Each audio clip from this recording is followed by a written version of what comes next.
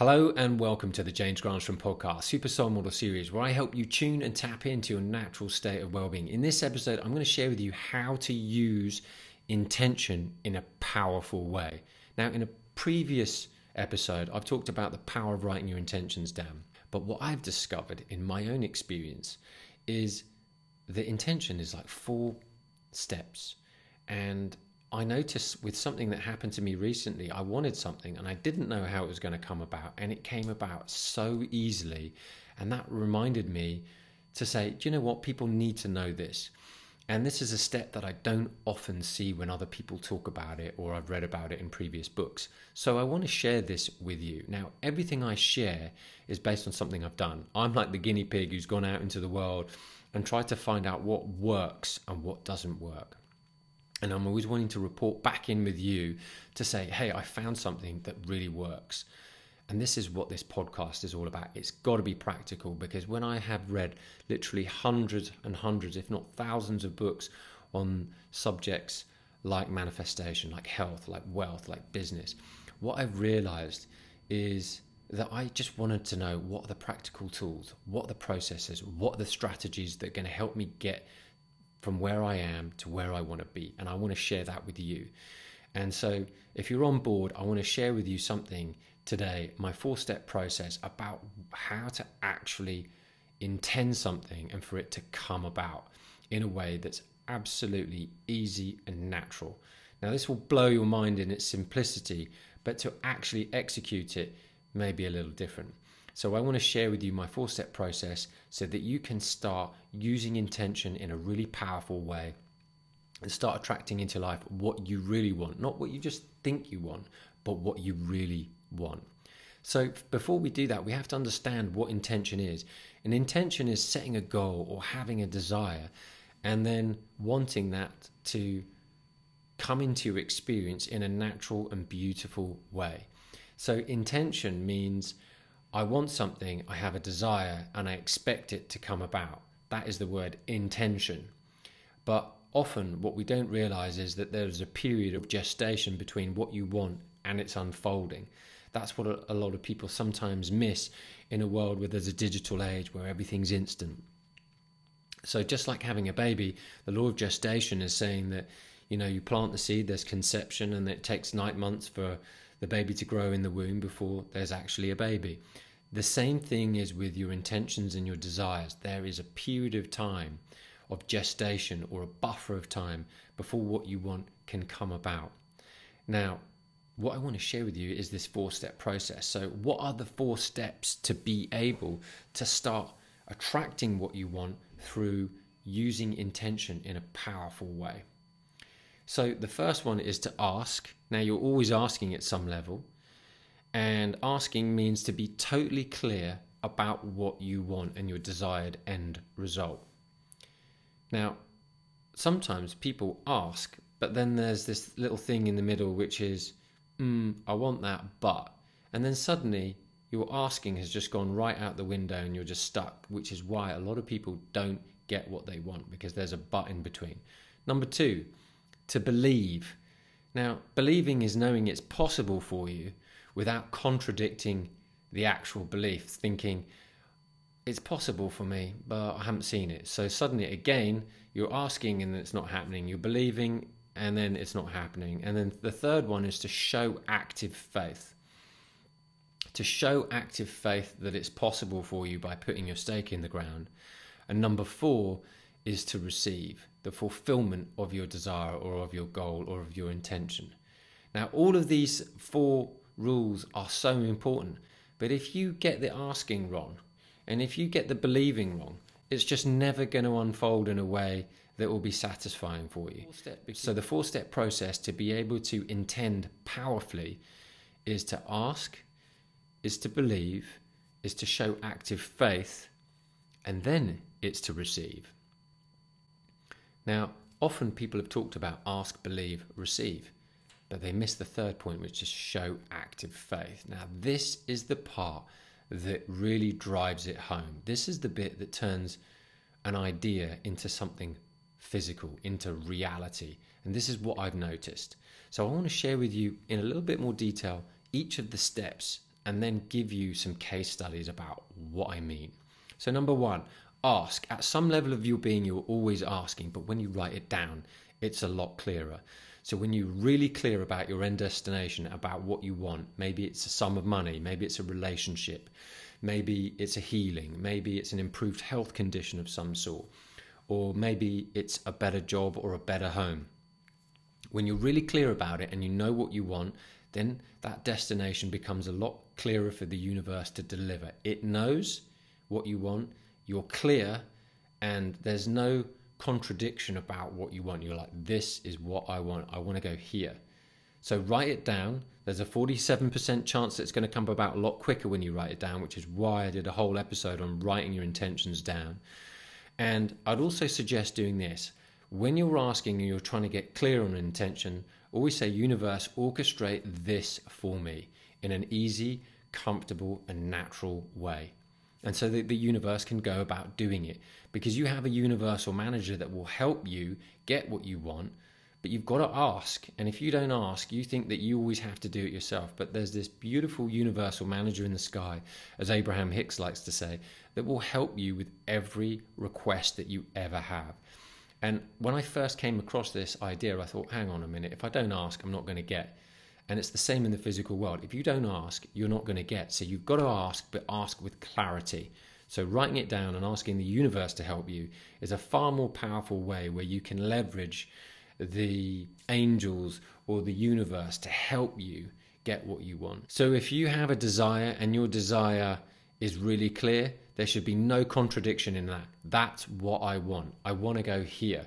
Think of it like an end destination. That's what I want, and that's where I want to go. It's not like, oh, I wonder what's going to happen on the way. It's I want to go here and I want that. And as soon as you're clear, that time frame is collapsed and the universe knows exactly what you want and will start showing you the route to getting there. But now comes the second part. The second part is believe.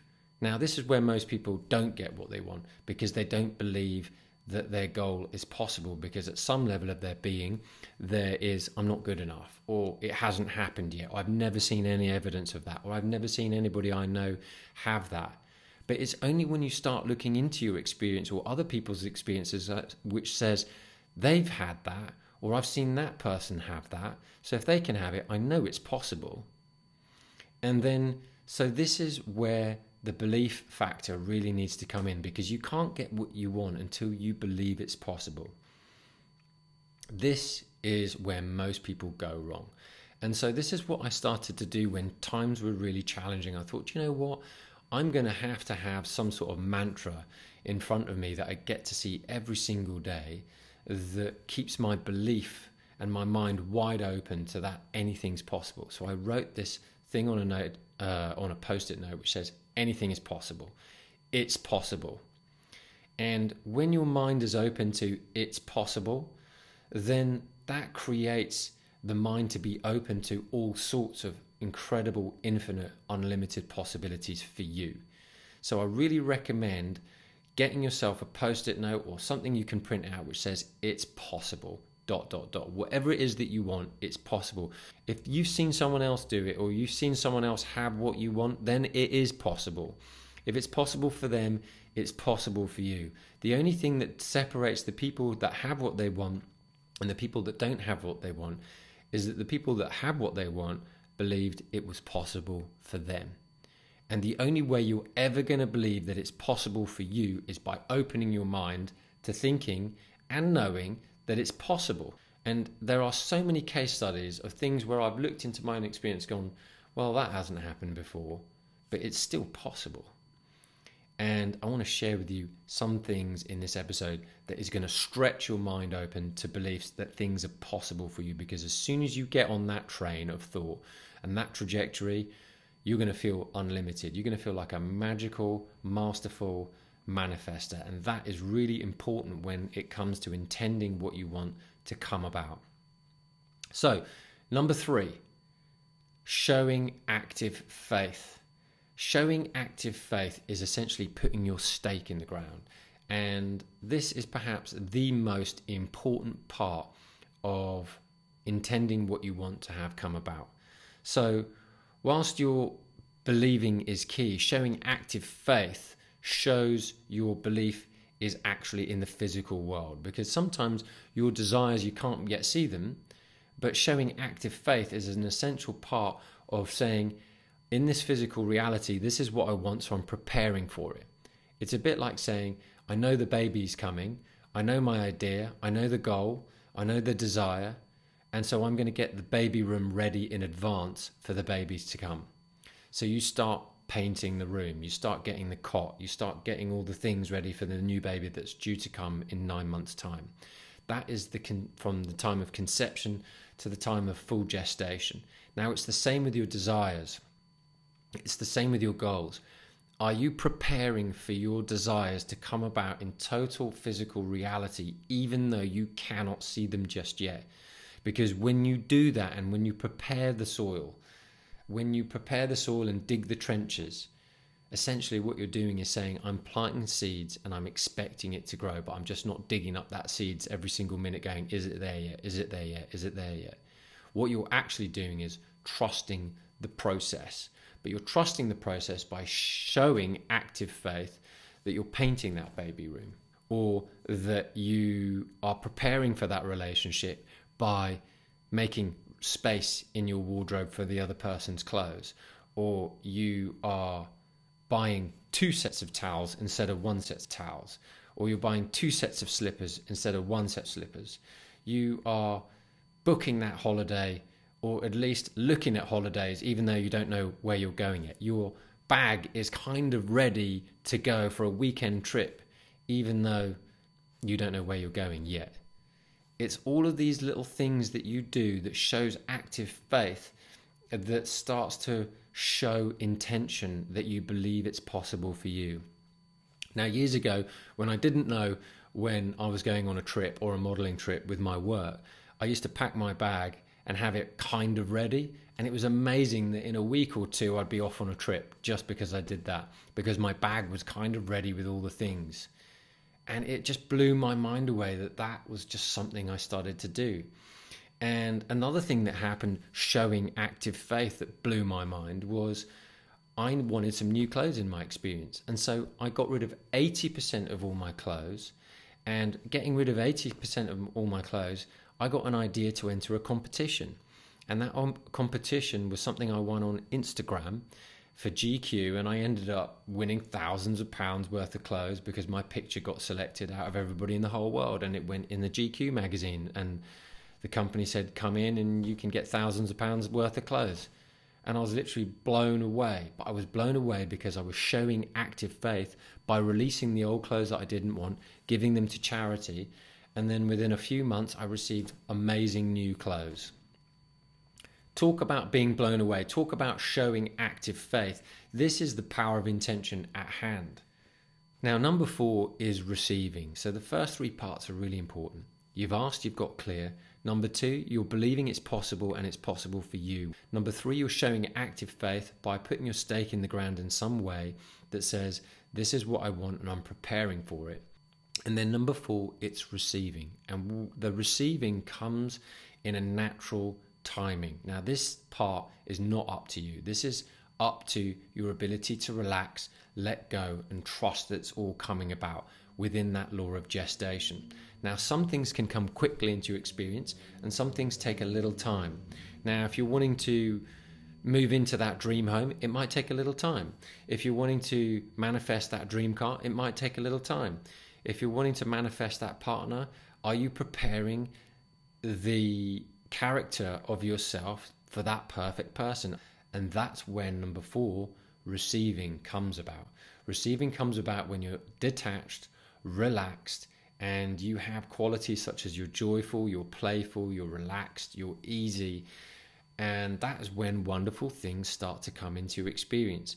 And when you're tight, you're closed, you're needy, you're tense, what you want can't come about, because the opportunities that are always there, you can't see them because you're in that state. So in order to change your state, to start to receive what you want, you need to relax. You need to chill out a little bit. You need to be good to yourself. You need to be easy. You need to be playful. You need to be lighthearted. You need to be a little bit more fun. You need to take things a little less seriously, because these are super attractive qualities for what you want to be able to receive. This is the receiving mode. You're always in some type of receiving mode, but are you in the receiving mode of being super tight and needy, or are you being in the receiving mode of being super relaxed and chilled and happy and playful? Because now you could be dancing between a couple of these from time to time, but when you know what you want, it should feel good, which means you should sway more to the I'm relaxed, I'm easy, I'm expectant. Because as soon as you get into that expectant feeling, that expectant attitude that, yeah, I'm prepared, I've showed active faith, it's just a matter of time, then what you want will come about easily and comfortably in your experience. I'll give you an example of something that happened to me recently that kind of blew my mind. I went home for Christmas, and with that I came back with a suitcase of all my skiing gear. Now, I knew I wanted to go skiing, and I knew where I wanted to go skiing, but I didn't know who I was going to go with, and I didn't know when. And at the beginning of the year, I was moving into my new place, and I was super chuffed, super happy moving into my new place. I found it within a short amount of time, and it's exactly everything I wanted. But I also wanted to go skiing. And one of my clients said, I'm going skiing on one of our calls and one of our sessions. And he said, would you like to come? And that was the window of opportunity that I didn't even see, I didn't even think of. And he said, there's some great people coming. I think you want to meet them as well. And I ended up saying yes, and it happened to be an amazingly fun, easy, natural experience. And it was so good, and the weather was phenomenal, and I had such a good time. We all had such a good time. So what I did was just show active faith by bringing my ski gear back with me. It was as simple as that, even though I didn't know all the details. That's how easy it can be when you know what you want and you demonstrate active faith. That's when the receiving can be really, really quick. Now, it's really easy to say this, but it's another thing to practice this. But another way you could look at it is by saying that if I were to give you $100 for telling me every red car on the road, and you're going to be really on the lookout to show me where the next red car is. But if I don't give you that $100, you're not going to be that full of intent to really look for the next red car. You see, when something's important to you, there's intention. But when it's not that important to you, you're not going to do much about it. So if you really want to change and transform and start attracting what you want, then you've got to show active faith and really mean it. Because what's important to you can come about when you're clear and you put your stake in the ground. So there's this beautiful story that I want to share with you that I came across a few months ago, and it was about a father and a daughter. And the daughter did this TikTok, and it was so interesting because this is exactly how intention works. Yet the timing or the manifestation of the intention coming into reality took a bit of time. But there's magic, and this is exactly how it works. So a father and a daughter went around looking at properties, and the father wanted to buy a property for his daughter. And they went to this beautiful area, and they found one house that needed doing up, and it was abandoned. So the father and the daughter went in and had a little look, and they went, oh, this could be a great property if we could do this up, and this could be a great place to live. What a beautiful neighborhood. And the father said to the daughter, he said, let's put our stake in the ground and let's put a deposit down. And the daughter goes, how are we going to do that, Dad? We can't afford it. And he goes, what we're going to do is we're just going to put our intention in. So he put a £1 coin, put it under the doormat, and they left, closed the door. And funnily enough, that house came on the market on auction a year or two later. And it just so happened that the daughter and the father were able to purchase that property for the daughter, which she ended up moving into. And she was blown away because it was the very house that the dad had put that pound coin under the doormat. Yet it took a couple of years before they were actually able or in a position to get a mortgage to actually buy that property. But that was the property they put the stake down. That was the property where they showed active faith. And as money is energy, that showed active faith. Now, you could do that with a lot of things. Whatever it is that you want to do, put your stake in the ground and show intention, because when you intend, magical things happen because there's clarity. And when there's clarity, there's power. Now, one of the things that blew me away when I first started understanding dig the trenches was years ago when my grandma was alive. I was studying Feng Shui. And one of the things that the Feng Shui practitioner said, they came round to our house, came round to the property and said, oh, you need to put some hedges around this area of your property. This will create a beautiful border so the energy flows. And I was just starting to get into energy. And I thought, golly, I'm going to need like 25 of these like little small trees to create the border that the Feng Shui practitioner is thinking about. Now, my parents were very open-minded, bless them, given their strange son. But I was getting into energy, like I was understanding these natural laws, and I was thinking, do you know what? I've got to put them into practice to see if they actually work or they're just something that you read. So, funnily enough, about a day or two later, I'm round at my grandma's house and she says, oh, hello, darling, can you help me? I've got to do some gardening. I've got all these little trees around my garden that I'm trying to get out so I can start planting all these rose bushes. But I need to take all these box trees out. Can you help me? And I said, oh my golly, those are the exact trees that I need. Can I take them off you? She goes, you can have them, darling. And you know how many were there of those trees? There were 25 of those trees, exactly what I needed to create that border.